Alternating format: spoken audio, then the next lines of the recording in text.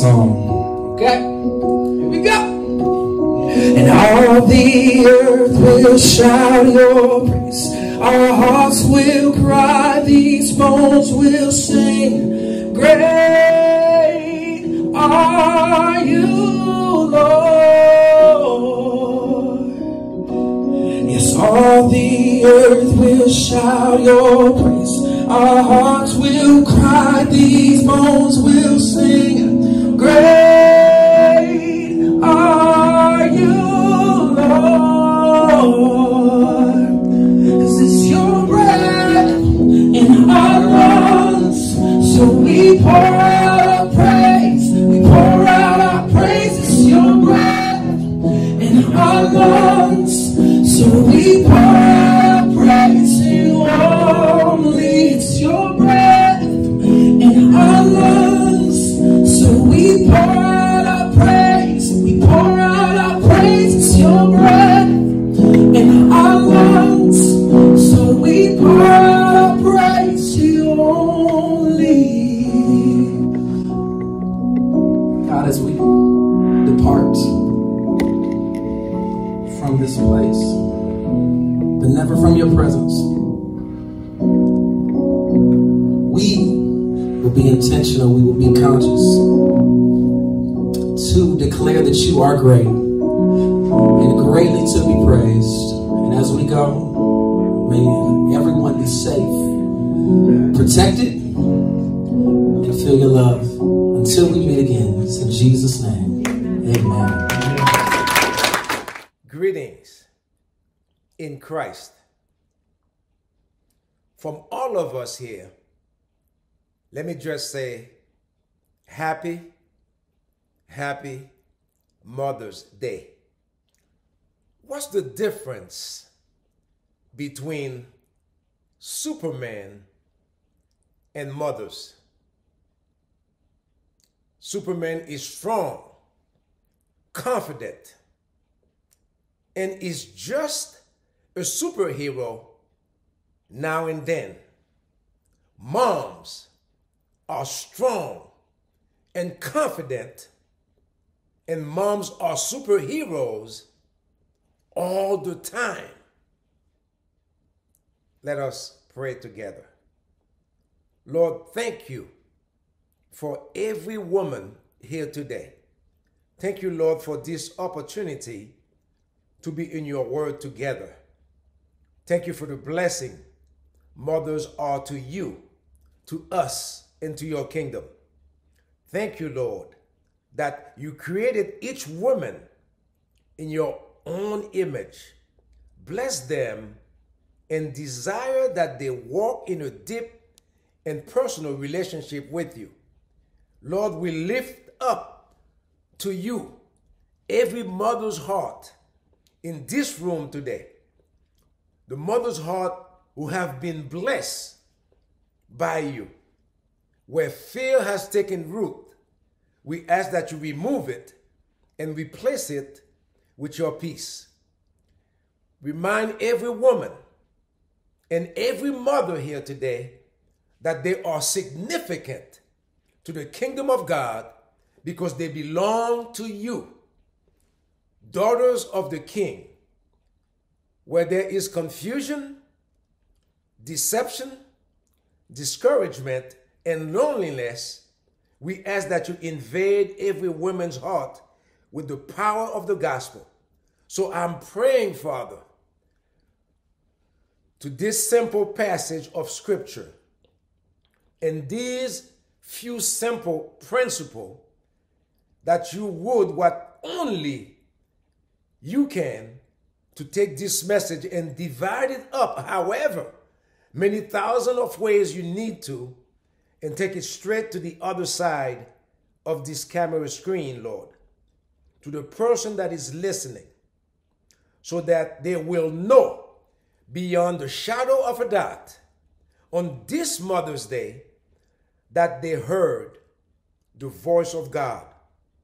Speak, Lord. We are your servants and we are listening. In Jesus' mighty name we pray. That everyone say amen. Amen. Our subject today is a mother's commitment to Jesus. A mother's commitment to Jesus. In John chapter 20, verses 30 and verse 31, I am reading from the New American Standard Bible. Listen to this. He says, many other signs Jesus also performed in the presence of his disciples, but these are written in this book. But these, the ones I have included, they are the ones that I have written because these are the signs that are designed to make you a believer, to make you believe that Jesus is the Christ, the Son of God, and that by believing you may have life through his name. Did you hear that? John was clear. He says, when he gets to the end of the book in chapter 20, I am telling you, there are so many other things that I could have included. There are so many encounters Jesus had, so many other miracles that I saw, so many other messages I heard him give out of his mouth, so many other conversations I heard him have with other people. John says I could have included a whole lot of other things, but these are the ones chosen by the Holy Spirit's inspiration.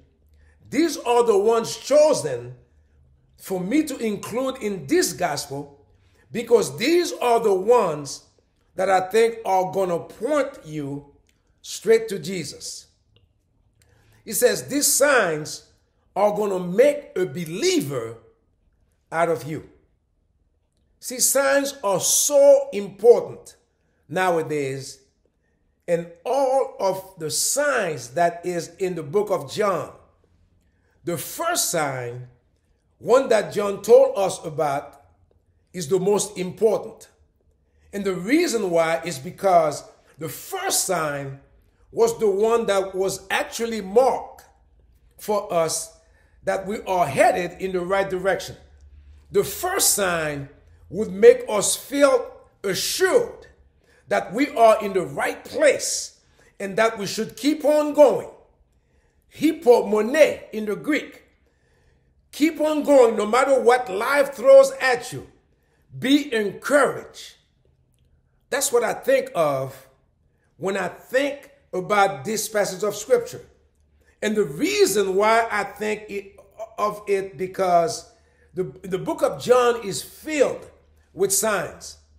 John, the author, under the inspiration of the Holy Spirit, says exquisitely that the reason why he is writing the way he writes and why he is including the kind of encounters that Jesus had, that he decided to include in this text, is because he wants us to be clear of the obvious signs that assured us that we are headed in the right directions. With our eyes focused on Jesus, the signs are designed to point us to Jesus. The first sign in the text is like the first chapter of a book you might read, like a novel, or the first bar of a musical rendition that appears when a guitar player plays. The designs of the initial inaugural experiences are supposed to whet your appetite so severely. They're supposed to heighten you such a sense of anticipation that you can't help but lean in and take in everything that comes after it, because the beginning has been so phenomenal. John says Here's the first sign that I want to include. John chapter 2, verses 1 through verse number 11. John chapter 2, verses 1 through verse number 11. I'm reading from the New American Standard Bible. We're talking about the miracle at Cana. It reads as follows. On the third day, there was a wedding in Cana of Galilee, and the mother of Jesus was there. Jesus was also invited, verse 2 says, and his disciples came to the wedding. And when the wine gave out, the mother of Jesus said to him, they have no more wine. Verse 5, his mother said to the servants, whatever he says to you, do it. Now there were 6 stone water pots standing there for the Jewish custom of purification, containing 20 or 30 gallons each. So Jesus, seeing the containers there, said to the servants, fill up all those containers, those water pots, with water. So they filled them up to the brim. And then he said to them, now take some out and take them to the head servant. So they took it to him. Now, I don't know exactly how it happened, but I do know that sometimes between verse 8 and verse number 9, that water became something totally different. Because by the time they made it to the head servant, in verse 9, the head servants tasted the water, which had already become wine. And he did not know where it came from. But the servants who had drawn the water, they knew. And the head waiter called the groom, and he said to him, every man serve the good wine first, and men have drunk freely. Then he serves that which is poor. It makes good sense to me that after everybody had got the good stuff, they are too drunk to know the poor stuff is now flowing. You see what I'm talking about? But you, the head waiter, says to the bridegroom, you save the best stuff for now. Verse 11. This was the beginning of Jesus' signs. He did it in Cana of Galilee. He manifested his glory through this first sign. And look at the last line of verse number 11. And his disciples believed in him. His disciples believe in him? For me, that's completely curious to hear something like that, because it implies that it is possible to be a disciple who does not yet believe. It means that you can have a relationship with Jesus, that you can walk with Jesus and talk with Jesus and learn from Jesus, that you can see Jesus do miracles in the lives of other people. You can even experience them yourselves. It means that you can hear Jesus speaking, the Holy Spirit speaking to us. You can be in relationship with Jesus and yet still not be a real, true believer. Meaning, someone who lives a life in complete dependence on him. Someone who, when crisis hits, like the personal crisis that many of us were already facing, well before this global pandemic ever took shape, when crisis hit, believers, being a believer means we run to the throne of grace in prayer, not as a secondary caveat to our lives, but as a priority, because we realize where our help comes from. David says in Psalm 121 verse 2, my help cometh from the Lord, which made heaven and earth. It means, we no longer lean to our own understanding, but where in all our ways we acknowledge him. Proverbs chapter 3, verse 5 and 6. Trust in the Lord with all thine heart, and lean not to your own understanding, and in all your ways acknowledge him, and he shall direct your paths. Because we know the only way this path is going to be made straight is if Jesus himself does it on our behalf. I don't want to be a disciple anymore. I don't want to be just a disciple. I want to be a believer. I want to live a surrendered life that is submitted to Jesus and is so much so dependent on him that he is the first place that I look in every season in my life, every day in my life, and through every crisis of my life. Matthew chapter 6 verse 33 says, but seek ye first the kingdom of God and his righteousness, and all these other things will be added unto you. The disciples are just becoming believers, and it happens at the end of a miracle. When someone has given the best they have to offer, and their best isn't good enough. Don't miss this. The inaugural sign that John writes down as the primary way we are going to begin to get pointed in the direction of a real faith-filled, believing relationship with Jesus is a situation where someone has given the best they have to offer, and their best ain't good enough. And it is into that situation of emptiness that Jesus, when he is invited, steps in and fills it up, not only to overflowing, but it makes it better than it was when they had their own resources and they were initially that were initially at their disposal.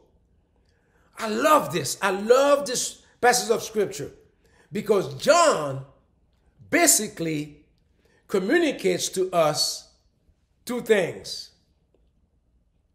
The bad news is first.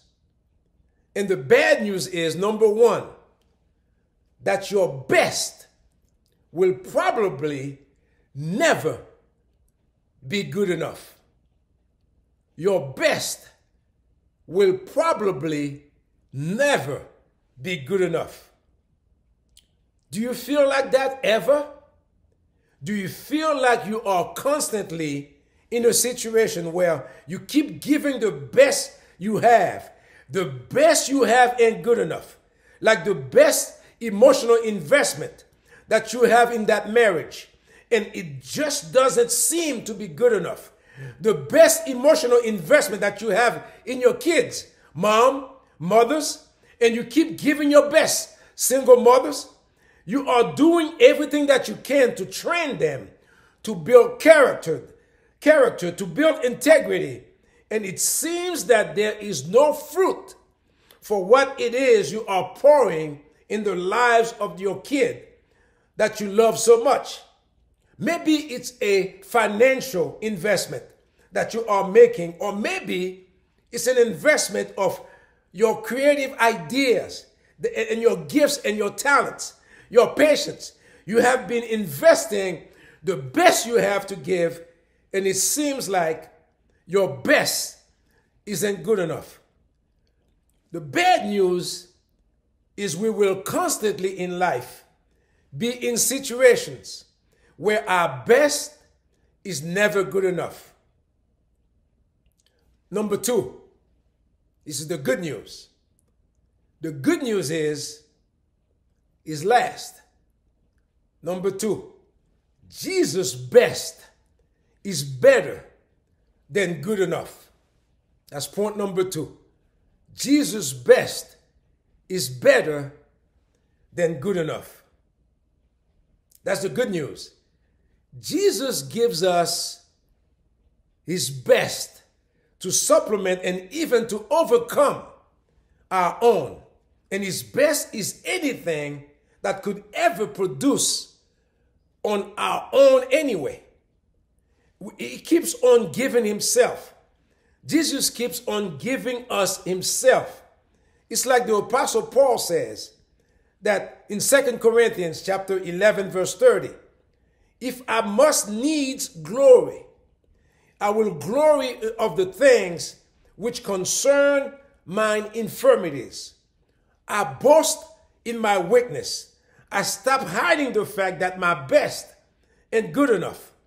I go ahead and celebrate the fact that my best isn't good enough because I recognize now that every time my best is not suited to the need that is at hand in front of me, every time that shows up in my life, whether it is a business endeavor, a ministry endeavor, a family relationship, every time I am in that situation where I am totally uncomfortable because my wine doesn't run out, because I have Jesus.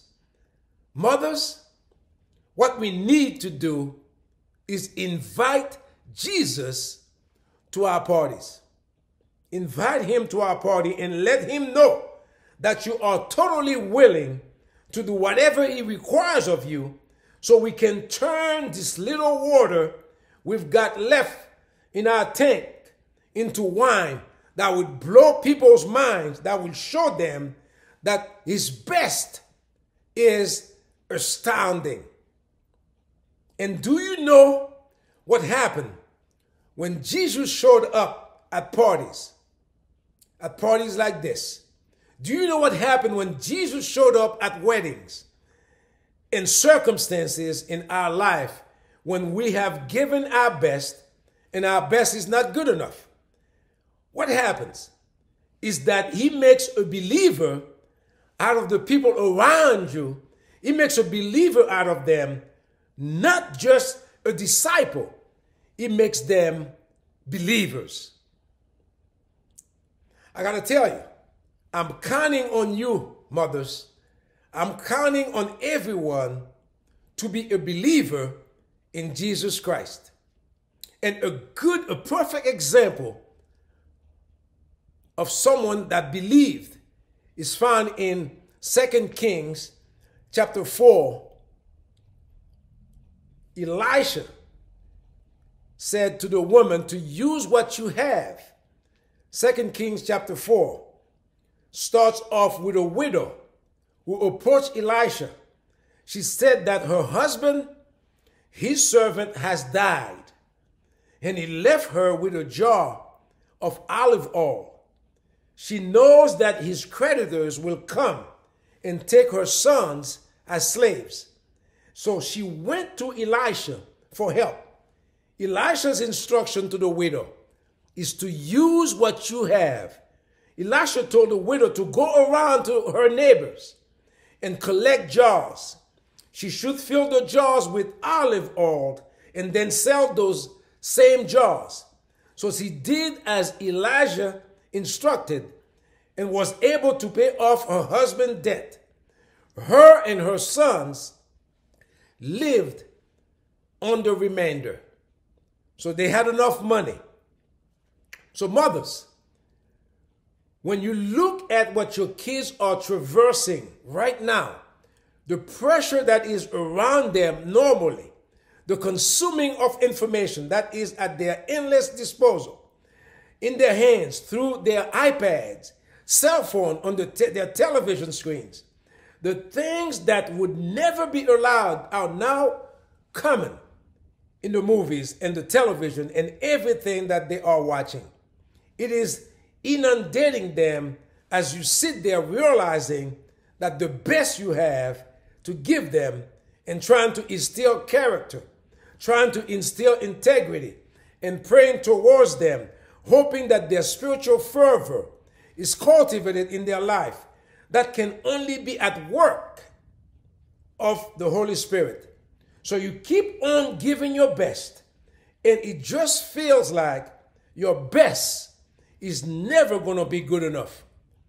But I hear John, through this sign, reminding us that our best will likely, in the scenarios that matters most to us in our life, our best will probably not be good enough. But every time that happens, we shouldn't be disappointed to the extension that we are discouraged. We shouldn't be disappointed so much that we can't continue onward, continuing forward. Instead, every time we are outnumbered, every time we are outmatched, every time we are the underdog, every time we should actually sit forward with our chin in our hands and our eyes peeled, because that means Jesus is on the way. And if we let him in, if we invite him to our parties, he will turn water into wine. I want to encourage all of you from every phase of life, every phase of your life, and every season of your life.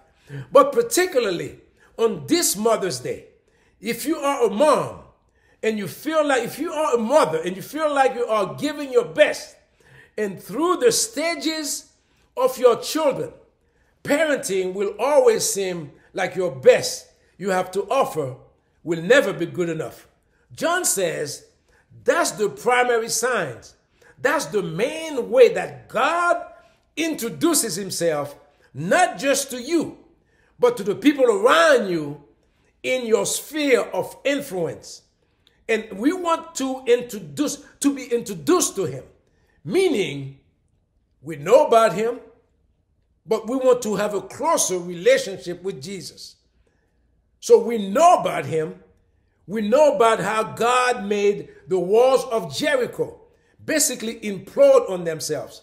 We know how he divided the Red Sea.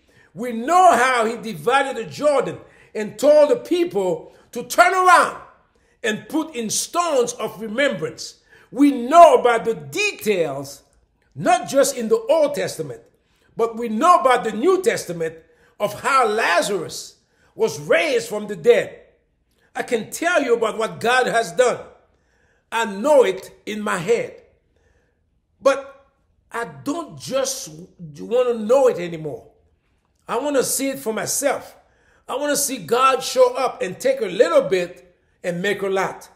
I want to see him take 5 loaves and 2 fish and so multiply in such a way, an astounding way, that I know that he has shown up and shown me himself experientially, his miraculous working power. John says this is a sign that you are headed in the right direction. In John chapter 2, Jesus, the mother of Jesus, is a powerful woman. She set a good example for us, and we should be doing the same thing for our kids. And you got to understand this. When you are in a situation where your best is not good enough, it points out to you who Jesus is, and it makes a believer out of you. It's not going to be because we are perfect, because none of us are. It's not going to be because we had all our stuff together.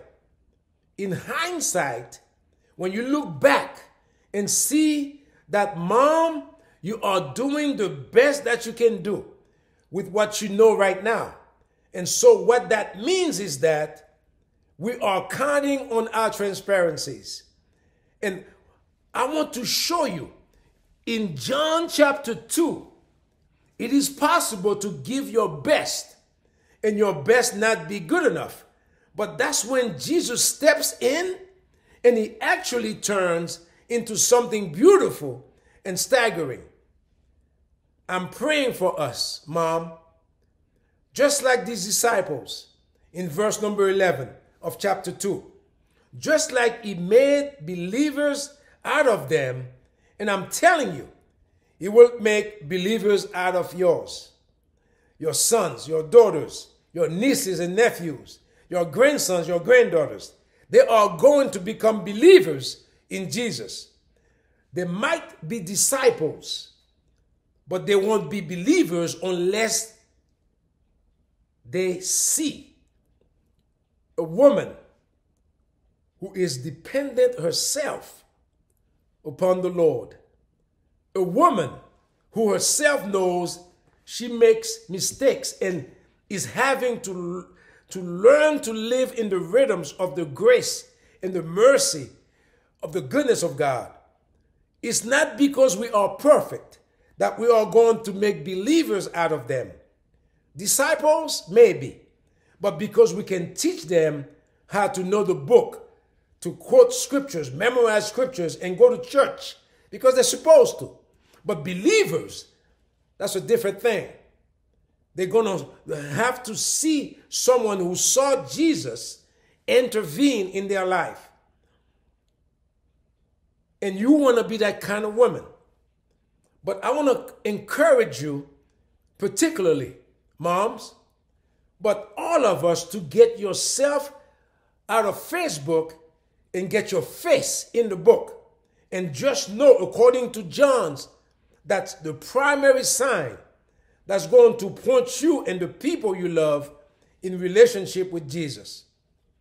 Finally, I want to point out to you just a couple of little clues, a couple of things that John left hidden within these 11 verses.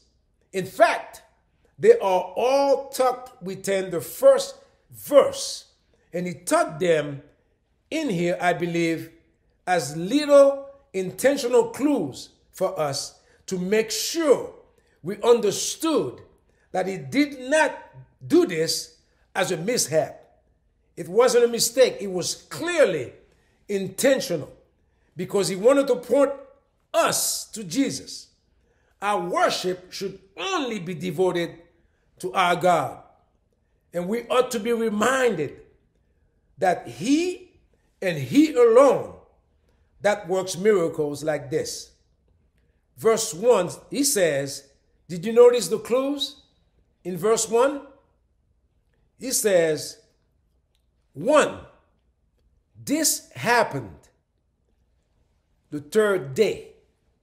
That's clue number 1. He says, it happened at a wedding. That's clue number 2. Then he says, Mary, the mother of Jesus, was there. Now, notice, Mary is only found here and in one other place in his gospel, and that's at the cross and at the crucifixion. John wanted to build a sturdy bridge between the insufficiency of a human and, in chapter 2, the sufficiency of Christ at the crucifixion. He wanted to basically communicate to us, to you, that all your insufficiencies and mine have been covered by the redemption that came to us at the cross. And then he says, on the third day, that's when this wedding took place. He didn't just want to point to a crucifixion, and he wanted to point to the third day when there was a resurrection. He wants to tell us today that the same power that conquered the grave is the exact same power that is alive and at work on the inside of you to sustain every single day of your life. And he says, finally, the third clue, this was not just any regular party. This was a wedding. You know, there is another wedding coming to us. right where you are. Probably sooner than you think, because one day the sky is going to split and the bridegroom is going to appear and is coming for his bride. And there's a wedding that will take place, a union and a marriage that we have been waiting on as the bride of Christ. And in that day, he will rescue us from our weaknesses, taking us with him once and for all to the heavenly places. And we will have glorified bodies, never to experience those insufficiencies again. Until then, John says, be encouraged to know that he's got you from the cross. It will sustain you through your life. It will take you to heaven. Eternity is real. Heaven is real. Our God is on his way. And brothers and sisters, be encouraged on Mother's Day, on this Sunday, and know that your God has got your back. Number one, you are blessed and surrounded by God's favor. Psalm chapter 5, verse 12. Number two, you are fearfully and wonderfully made. Psalm chapter 139, verse 14. Number three, you have been called out of darkness and into God's wonderful light to praise him. 1 Peter chapter 2, verse 9. Be strong and be encouraged. May God bless you. May heaven smiles upon you. That's my prayer. I want to invite you. In John chapter 1, verse 12, it says that as many received him, to them gave the power to become the sons of God, even to them that believe on his name. Family, I want to extend this personal invitation for you to join with the family of God. If you don't know Jesus Christ as your Lord and Savior, I want you to come. Come and give your life to him. Just come and accept Jesus Christ as your Lord and Savior. Is there one this morning? Is there one? Unto him that is able to keep you from falling and to present you faultless before the presence of his glory with exceeding joy, to the only wise God our Savior, be glory and majesty, dominion and power, both now and ever. Let the people of God say amen. Happy, happy Mother's Day. You're good, goodbye. Say it's who you are. It's who you are. It's who you are. And I'm loved by you. It's who I am. It's who I am. It's who I am. For you are perfect in all of your ways. You're perfect in all of your ways. You are perfect in all of your ways to us. God, you are perfect in all of your ways. You are perfect in all of your ways. You are perfect in all of your ways to us. It's love so undeniable. I can hardly think, and a peace so unexplainable.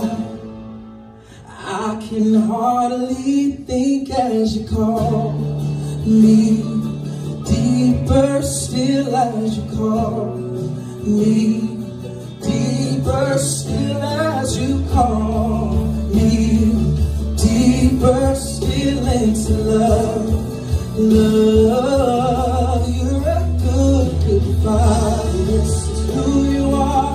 Shall I say? Yeah. It's who you are, and I'm loved by you. It's who I am. It's who I am.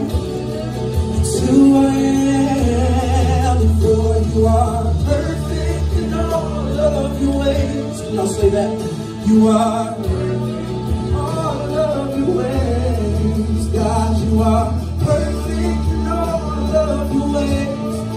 To us, you're good, good Father.